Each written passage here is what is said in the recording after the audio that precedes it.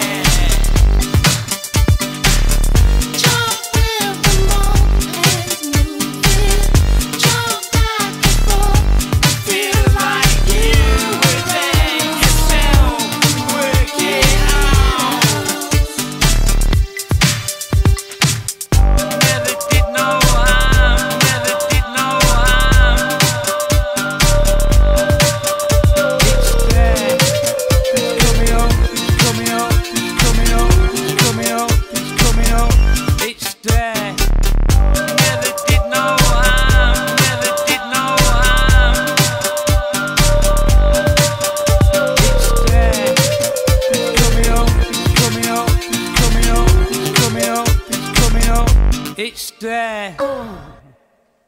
You've got to press it on you. You just think it, that's what you do, baby. Hold it down there. Jump with the moment, move it. Jump back and forth And feel like you within yourself. Work it out. You've got to press it on you. You just think it, that's what you do, baby. Hold it down there.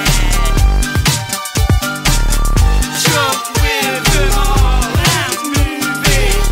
Jump back and forth and feel like you within yourself. The size of the forehead isn't important, but from the eye to the chin the nose have to be placed in the middle.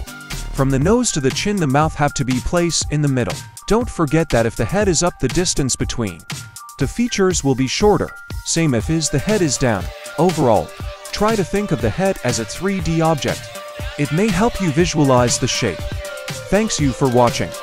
I know is basic knowledge, but for me it helped me get better at drawing. I sadly don't know the artist I referenced because I found them on Pinterest. If you know them, feel free to say it so I can credit them.